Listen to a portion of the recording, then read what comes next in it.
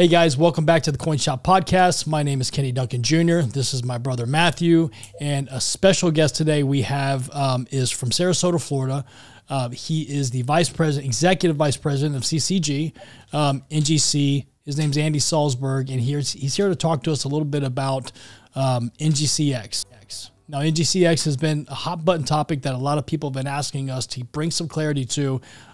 We've been a little bit busy with the holidays, and I caught up with Andy at the Fun Show. We chatted a little bit about it, and we decided we could get to knock this out this week. So we're really glad to have Andy here with us. Andy, give us a brief intro of who you are and kind of what got you here to this point, and then let's get right into NGCX. Yeah, absolutely. So again, my name is Andy Salzberg, Executive Vice President of Certified Collectibles Group. And, so that encompasses all of our verticals. However, my primary focus is to run NGC. That's obviously our coins verticals. So that's from sales, marketing, operations, etc. The only place that I really don't get involved in the day-to-day is the grading. I know that I am not an expert grader. I know enough to be dangerous, but we don't want dangerous in grading. We want consistent, we want accurate, we want reliable. So I'll take dangerous a few days in your grading room. Yeah. Let me know when y'all get dangerous. Yeah, absolutely. I'll let you know. I don't think that's coming around the pike anytime soon.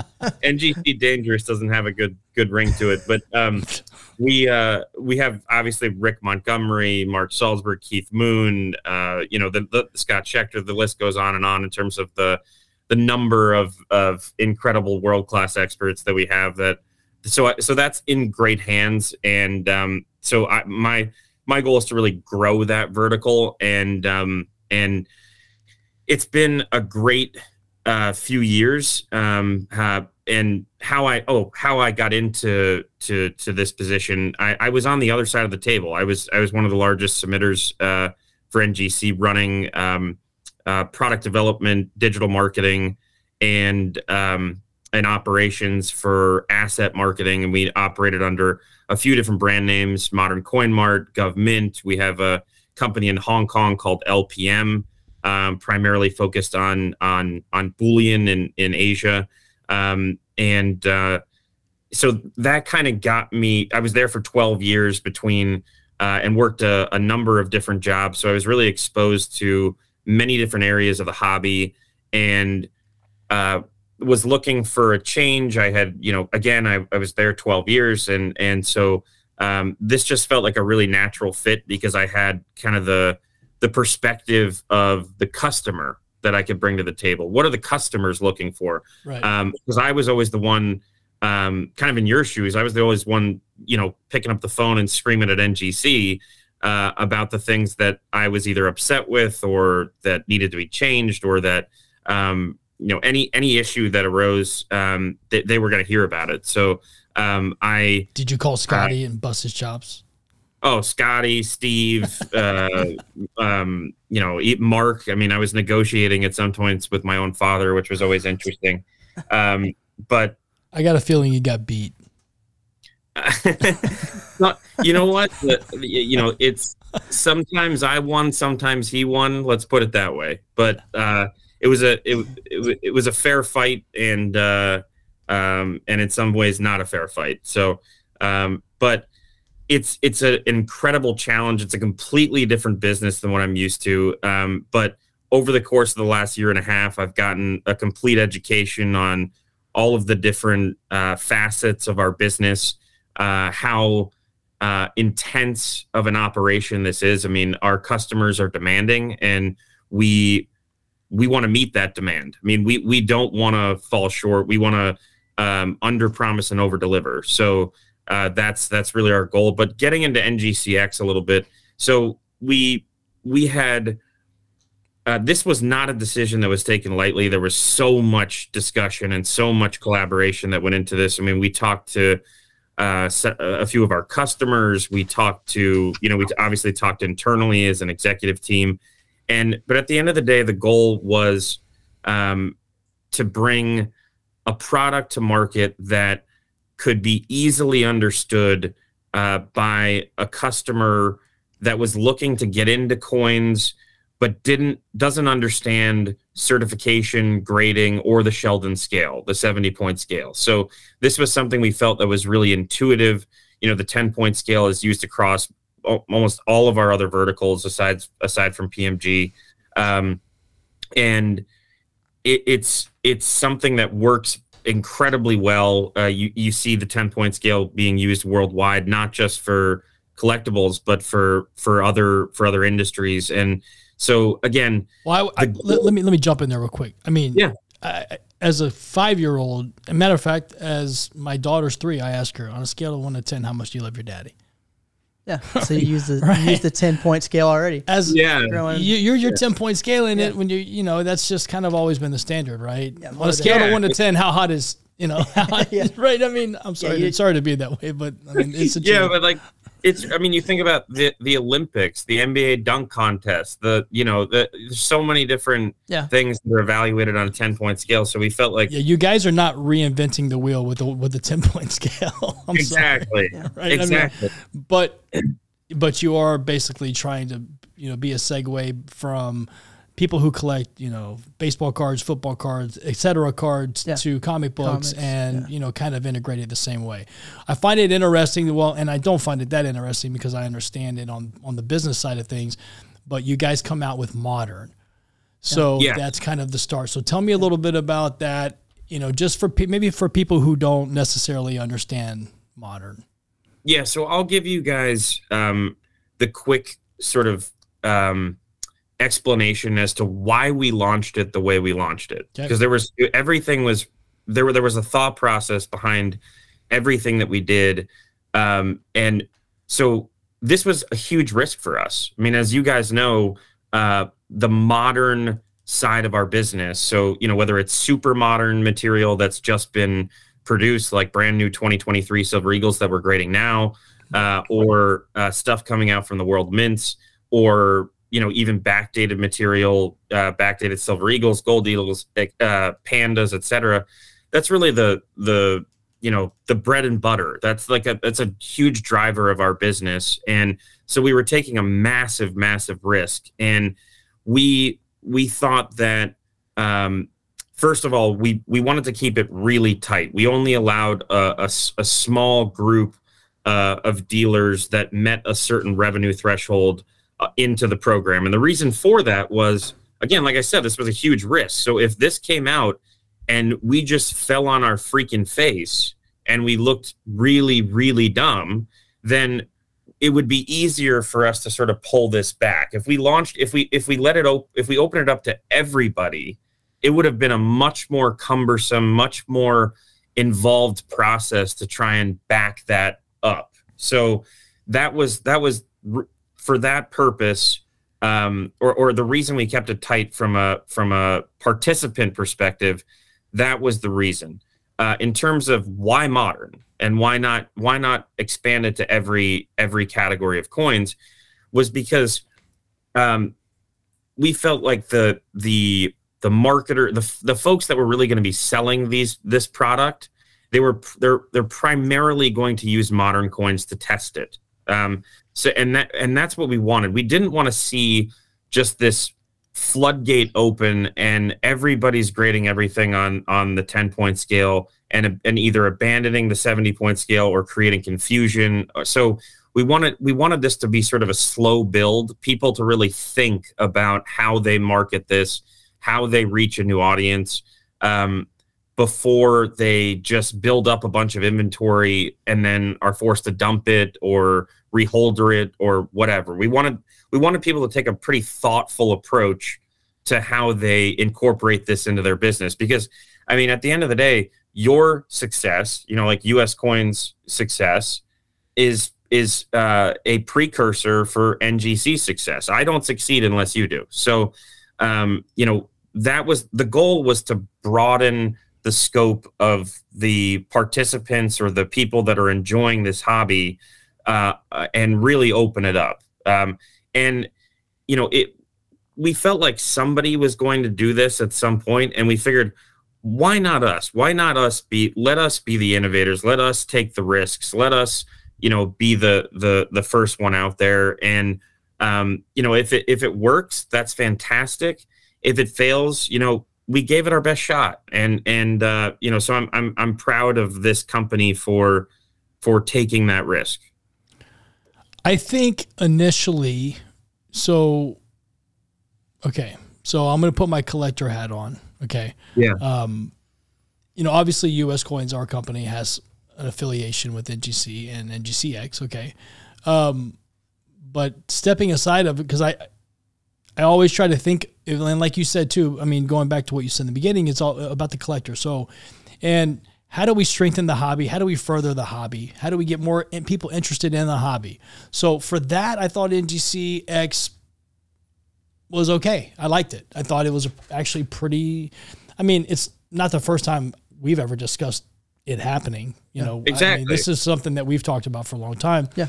Because we have, you know, very well that we do. You've been to my store. You've seen all the thousands of baseball cards and comic books and all the memorabilia, Babe Ruth baseballs, all the crazy stuff that we have.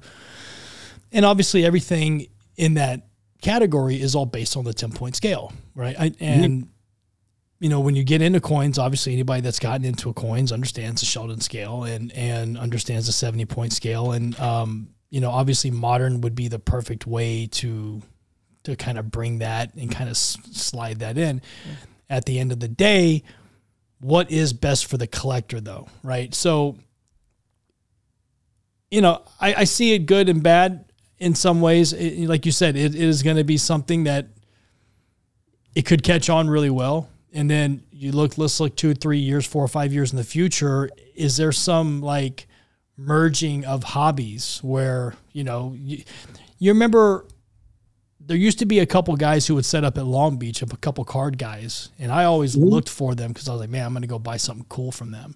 Yeah. Because, but then they were gone and I don't know what happened. And I always wondered, I was like, so if NGCX takes off and you guys start getting into, I mean, once you get your bearings, you're going to have some time where there's a lot of kinks to work out. I mean, anytime you bring and introduce something new, you know, you're going to get complaints from, you know, your Joe Blow submitter because he can't submit NGCX directly. He's going to have to go through someone else. That may or may not be, you know, that could, it's not ideal. That could turn some people off. Yeah, I mean, let's just be honest about it. But at the same time, I kind of think it's a good way to cross promote hobbies.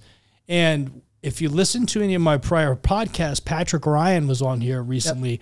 This guy is like the memorabilia, anything in the world you want to know about anything. This guy, in terms of sports memorabilia and, you know, baseball cards, I bought some really cool stuff. And this guy has a flu game Jordan jersey.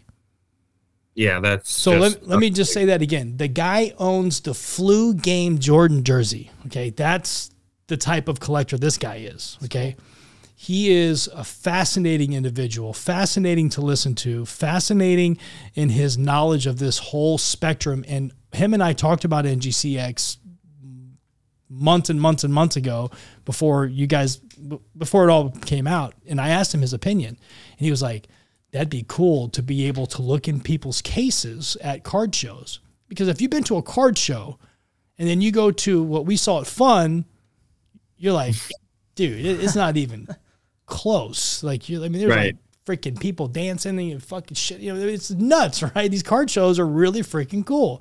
Coin shows are coin shows. You know, their work, man. And if in a perfect world, it'd be cool to see the two kind of converge and, you know, kind of be cool to pair it with.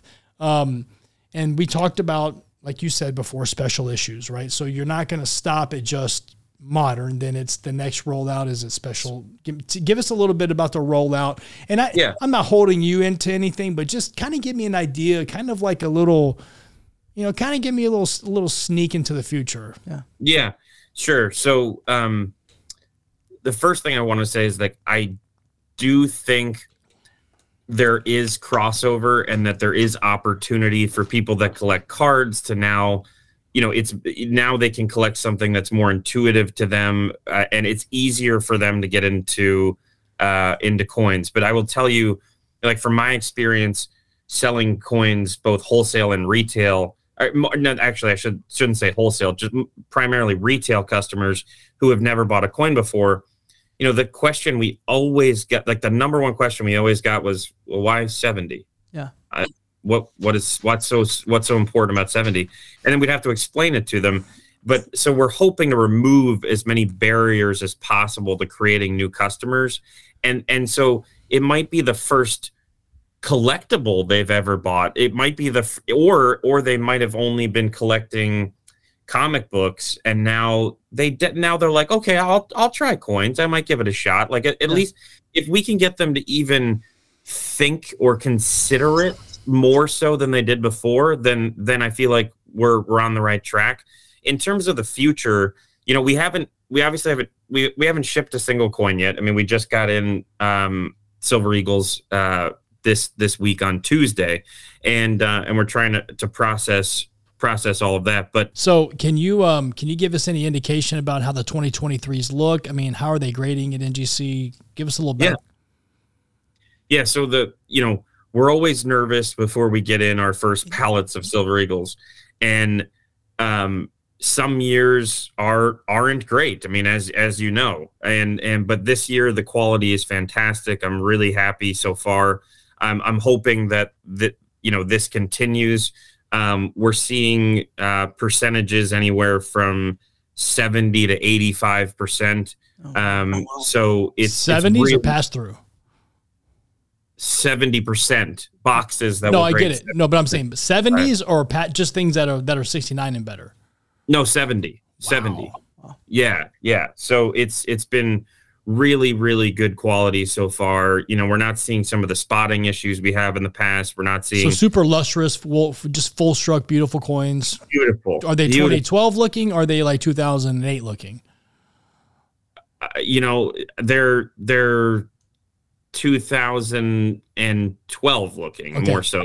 They're really like they're fully struck and flashy. I like those. Flashy. They're gorgeous. Sweet. And so our graders came in immediately. We're like, these are the best quality Silver Eagles we've seen in the last 5 years or something. And so I was really happy to hear that, because that makes our job a little bit easier. It's not a ton easier, but it's a little bit easier in terms of obviously dealers such as yourself who have customers that you're servicing. And you have massive orders that you place with us. Now we don't have to go through as many coins to get the number of 70s that you need to fulfill your orders. Right. So it just makes it easier for kind of everybody. You don't have as many rejects to deal with. You don't have, it's a nice bonus for us. So I was really happy to see that. Well, it's a great bonus for the customer too, right? So you get a nice, beautiful, flashy coin that looks true and is true and as it should be made. And I think, well, cool. I'm excited about those coming down the pipe. So I shared with you a little bit, just kind of in passing and talking a little bit about NGCX. I do see great potential in used in the right forum and carried out the right way. I think it's probably not, I liked it. It's something that honestly we've spoken about before. Like, how cool would it be to have a comic book coin, a Black Panther coin, and obviously something that's limited edition. You don't want, not something they made 25 or 30,000 of, or, millions of, like a Silver Eagle, something, but just a little bit more niche, right? Mm-hmm. Someone to really go out there and do some really cool packaging and be able to kind of combine the two. You got comic books you can involve in there. And obviously that's just a small fingernail of a business model. It's not enough to really completely jump into. No, but it's cool for the business. But again, to your point, now there are new opportunities for putting together those kinds of packages. And, it is really exciting to see some of the new ideas that people have come up with. I mean, I can't tell you how many people at the fun show came up to me and were so excited about NGCX, and they were already, their brains were already kind of moving and churning and thinking about the different things that they can now do with sports cards and a coin, or comic books and a coin, or I think you're right though. It's got to be sort of tested out, and it's something that we're going to have to see how things go. But in terms of the future and the way that this would progress, you know, the hope is that this isn't just a bulk program that is limited to 12 dealers. We're hoping that we can open this up to everybody. We're hoping that there's mass appeal here, and we're also hoping that there's opportunity to change the to go from strictly modern and opening up the number of categories that we offer this scale on. I mean, I think about how we have to get it right, and we need to make sure that this works. But I mean, how exciting would it be to see like a Morgan silver dollar in 9.5? Yeah, I was just gonna say, it's eventually gonna lead to some people. I mean, look, one thing is driven by money. Money's driven by markets. You know, you're gonna see if it takes off as it should initially. And if it holds its weight, I mean, I think it could be good. I think it's definitely on the right track in mind of what I've heard from consumers over the years about no one's going to walk up to you and say, I'm not going to buy this coin because I don't understand the Sheldon scale. Right? I mean, if you like coins, you like coins. Like if you like coins, you've been buying either a PCGS or NGC coin since 1984 or 5, right? Or 86 or whatever. You've been buying certified coins. It's always been the Sheldon scale. Yeah. So I don't think you're not going to not sell coins, but this is a cool way to get that person who might have been on the fence about coins that is in comics. And now it's easy. It's relatable. Yeah. So to me, I thought, wow, that's a pretty cool idea. And if you can to me, I'm just, you know, the modern side of it. I like to look a little bit past the modern side because the modern's already there. You guys are already doing that. That's already part of it. Are you guys going to do labels? Are you going to do special labels? Is it going to be, so it's going to be absolutely open, wide open. Okay. Absolutely. All the same things that we would do on the 70-point scale, we will do on the 10-point scale. The other thing I was going to mention is because you had said, you know, we talked about this, you know, many years ago, and so did all of it. Like I find now that this has come out, you know, I've had so many people come up to me and say, man, we thought about that, you know. I don't believe half of them. What? I don't believe half of them. You don't believe? Well, or they at least thought about it. Like, because I remember talking to Scotty about, you know, when I was back at Modern Coin Mart and with John Mabin, you know, hey, have you guys ever thought about grading? You know, at that point, it didn't seem plausible to grade vintage coins on a 10-point scale. So I only asked him about modern, but I said, have you guys ever considered grading coins on a 10-point scale? And Scotty was like, yeah, we actually have talked about it, and we've thought about it. Not that it was the right time to pull the trigger. I think now was there was never a right time for something like this, but I think this was as best as it could be. And I'm hoping that, you know, with some people getting behind it and getting enough exposure to it, that there is some adoption. I certainly don't want people to abandon the 70-point scale. I think it's really critical.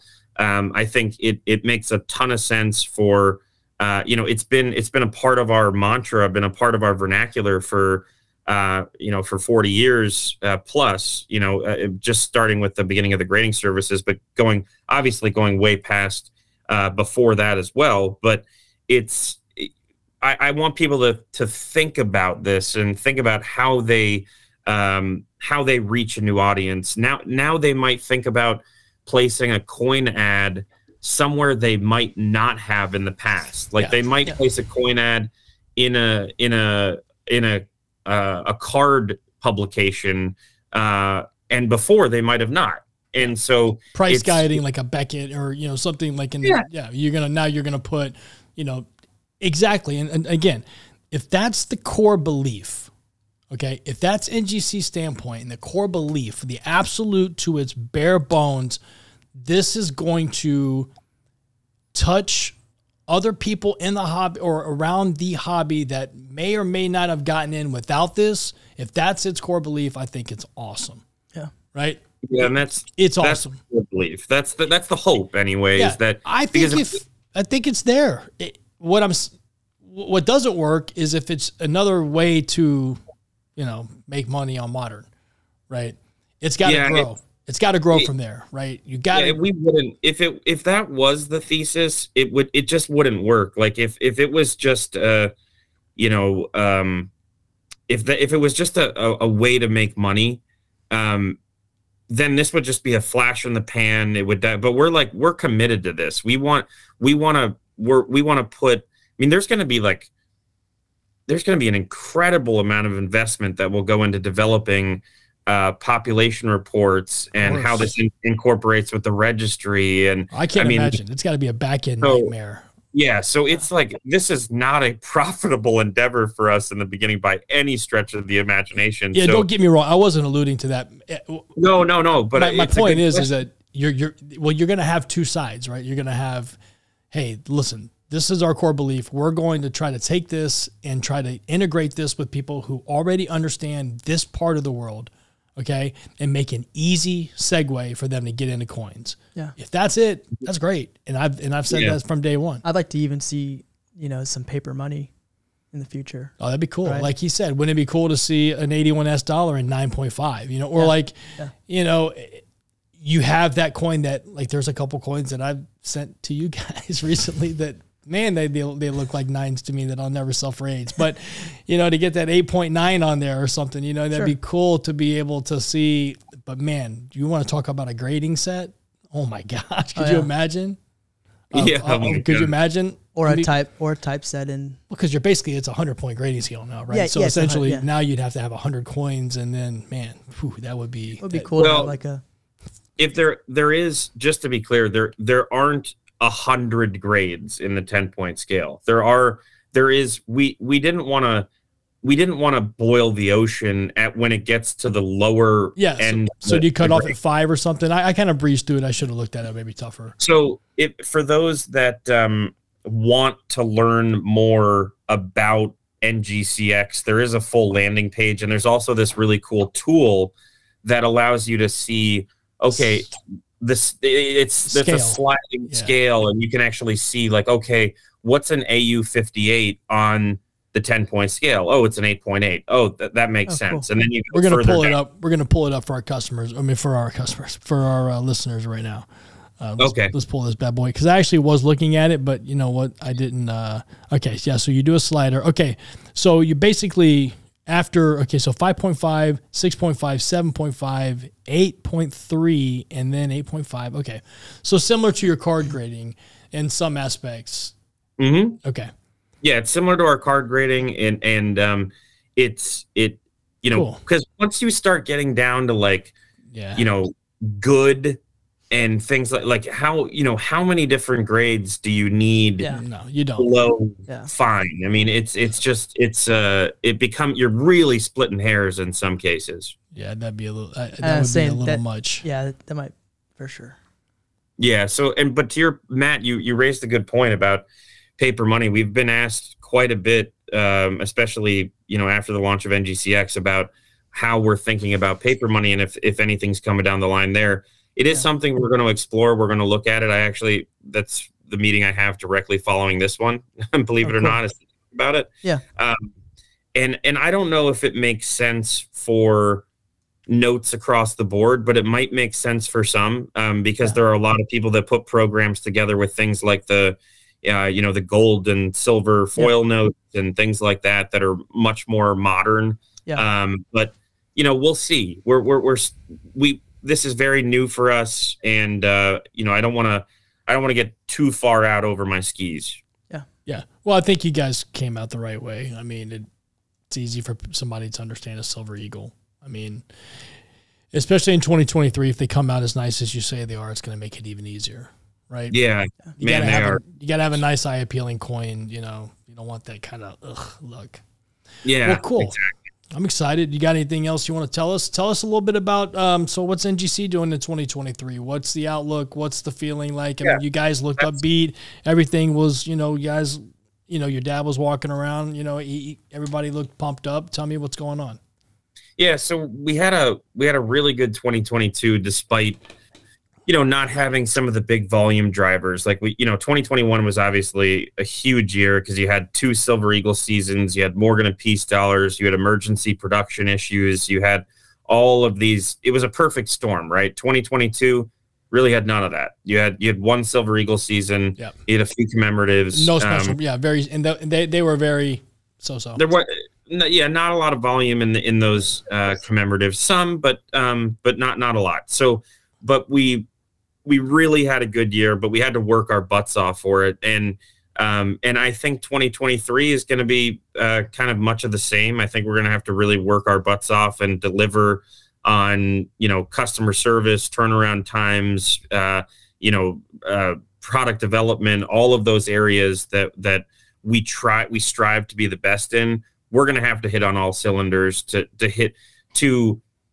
get to where we think we can get to. Like we obviously have revenue projections and things like that. Blackstone is obviously, demanding from that perspective. They want to know what we think we're going to do. Of course. Yeah. So, and we have some pretty lofty goals in 2023, but at the same time, we're not oblivious to the fact that there are some headwinds. I mean, there is some market softening in certain areas. We've got interest rates that are rising or have risen dramatically. You've combined with inflation, so people have a little bit less discretionary income to spend on the things that they love, like collectibles. But historically, coins have performed okay in downturns in the economy, and not that they've gone, not that they've boomed either, but we have Morgan and Peace dollars coming out this year. We're really hopeful that the Mint is thinking about developing some new exciting programs for 2024, 2025, and obviously the huge year that it should be, the 250th anniversary of the signing of the Declaration of Independence in 2026. 26, yeah, that's going to be awesome. So I'm really, really hoping that we have a few great years coming up, but the outlook for 2023, I'll put it to you in 2 words: cautiously optimistic. That's where we're at. We've had a great run, but I'm also, I'm always the serial, Scott Heller would always say that I'm always the serial pessimist. I'm the one that's going to ask,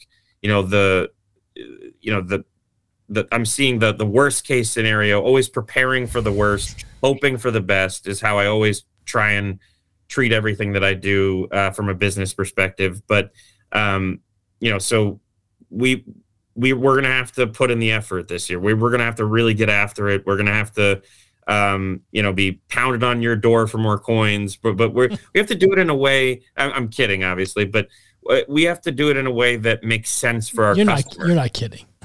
No, I'm not. I'm kidding, and I'm not kidding. By that I mean, if we're not creating value for you and our customers in general, why are they going to submit coins to us? They do it for a reason, right? Because it preserves the coin. They think it's going to sell for more money, or they're preserving it for they're passing it down to their grandkids or their kids. Or it's just something that they love and they enjoy and they have a collection that they're continuing. But if we're not creating those programs that provide excitement for companies such as yourselves, then we're not doing our jobs. And so we have to continue to sort of keep our foot on the gas. Cool. Well, I congratulate you guys and, wish you the best moving forward. I think, like I said, I think it's a pretty good idea. I don't see really any downside. I think it's cool. I think I think it's a good, like I said, a good segue for other people to kind of get off the fence and say, oh, okay, I can relate, or now it's more relative, and right. But yeah, I appreciate that a lot. I appreciate that a lot. A lot of work went into this.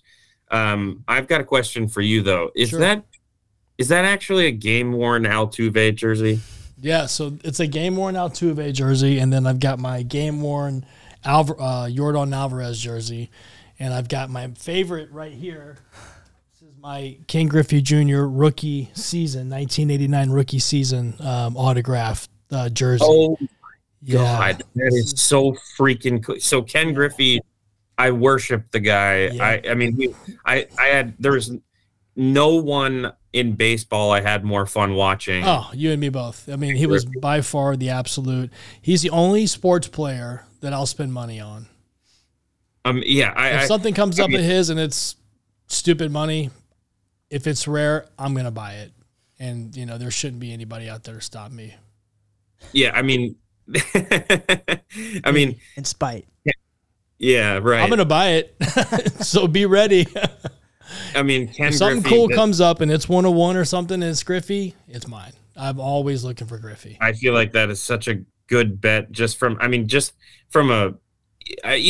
take the investment side off the table. Like Griffey, the athleticism. Oh, he's such a stud. I mean, the guy was a stud. Didn't he play like 6 sports or something in high school? Like the guy was just a freak of nature. Let me tell you what the guy did. The guy had the prettiest swing in baseball. That's what he had.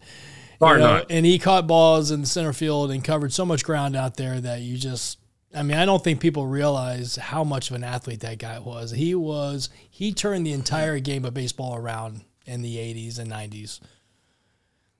He really did. And him getting hurt. How cool was it to see him play with his dad? Oh, dude, it was the best. And I recently, I was talking to a friend of mine earlier, Patrick Ryan, who, like I mentioned early in the podcast, is a big sports guy, but he sold me a Griffey's card. So it's the Griffey's. I think it was an 89 score when it had father and son, and it's both in the signature autographed by father and son. It's a really cool piece that I bought. That is so cool, dude. Yeah. So I'm a huge Griffey fan. I am legitimately jealous of that. That is really cool. This walked in the over the counter, and I bought the matching bat with it.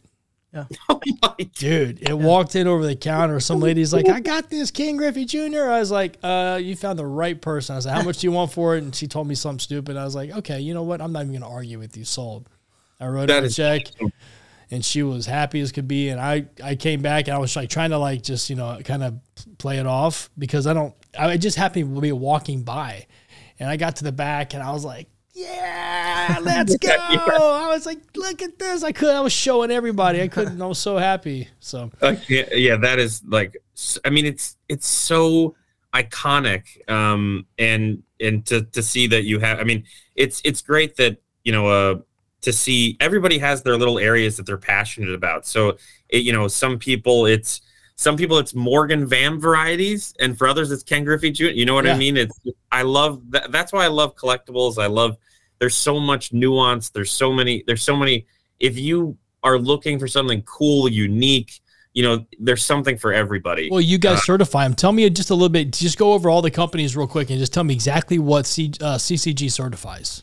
So tell the audience. I mean, I know, but tell everyone else. So we obviously started with coins, and then you have paper money, you have PMG. Let's go by the companies just so we know, right?